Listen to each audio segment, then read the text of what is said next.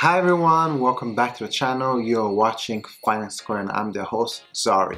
In today's video, we're going to be reviewing all the major cryptocurrency news, the market, the liquidity, the volume, and also give you some new strategies that I'm actually using to help me better process and better trade in cryptocurrency. So let's dig in. So we're going to start straight away by going over BYBT.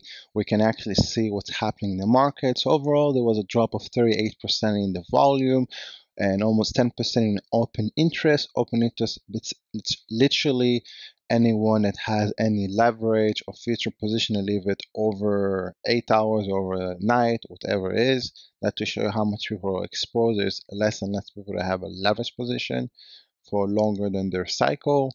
Then we have a drop of 10% in liquidation. So in the last 24 hours, there was $600 million in liquidation.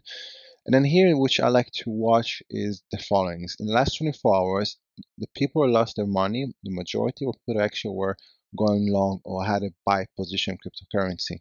This gives a nice overview who actually lost the money, which means that most of the retail user or maybe institutional believe that the market's still going to go up. And obviously in this case, whoever trade with high leverage probably lost money.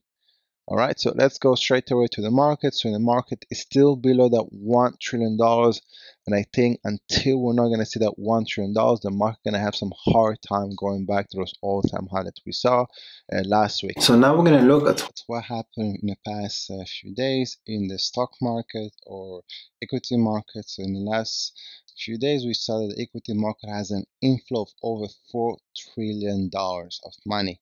So you can also see here like the changes from one sector, from one ETF to another. So overall here you have the top ETF that has a nice inflow of funds, and then you have here the top redemption. So basically the fund that most likely people decide to withdraw and remove their allocation to those funds.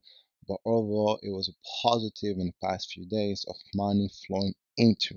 Now, the reason why I'm covering this because I did cover in the video that I did a few days ago that we had a very big drop in the market. We had a big correction, and we had over $200 billion that were redeemed or were wiped out from the market. And obviously, this money went somewhere.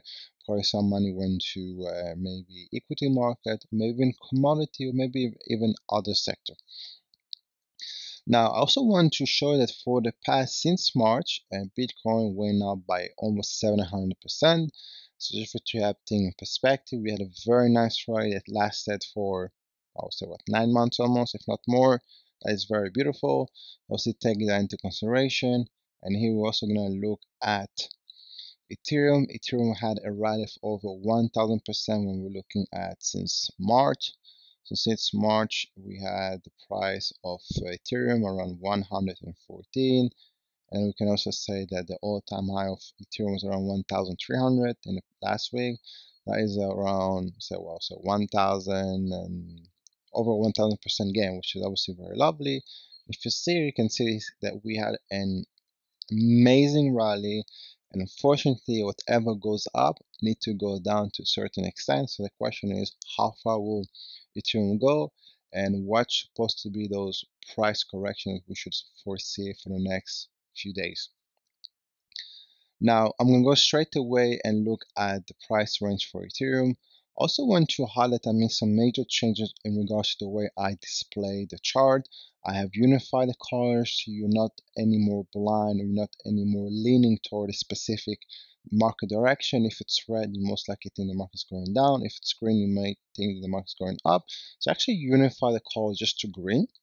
And then also I had the resistance support level, I just put red line. The reason why I'm doing because I want you guys to be able to make money regardless of the market movement and the market sentiment. The moment the chart are in red or green, most people have a tendency to buy whenever it's all green, or whenever it's red, they'll probably go into the fear mode and start selling off. This is why I'm making this change. So I created two different resisting level, support level. Here the first one is 1,245, and the second one 1,153, and then the next one is 927. Now, for those that actually think that we already reached the all-time high, we're going to have a correction. You can obviously look at it as if you're shorting the market, then you'll probably look at shorting around from 1,150, for example, until 950 or 980, for example, and vice versa. So let's go straight away and look at here, for example. So the next one I want to look at is this. So we're looking now at, sorry, my bad, at Chainlink. So Chainlink, I created as well the same model. So we have three different level. You have the $18.35, the $15.45, and we have $12 or $13 another level. Okay, so this is a different level that Chainlink need to reach in order to move to the next level. Okay, and I don't want to say what direction. Again, I have a very strong view on the market if you watch my last video, and I think that we're going to have some major correction overall, but some cryptocurrency will be able to actually go up, even though it's not the current trend. So the next coin I actually want to cover is Stellar XLM. So this is the level created for XLM is 31 cents and 21 cents. This is the level. And again, until we're not above $1 trillion, I think we are in a risky zone where we're going to see some cool off, where people are going to be cashing out or maybe moving to different assets.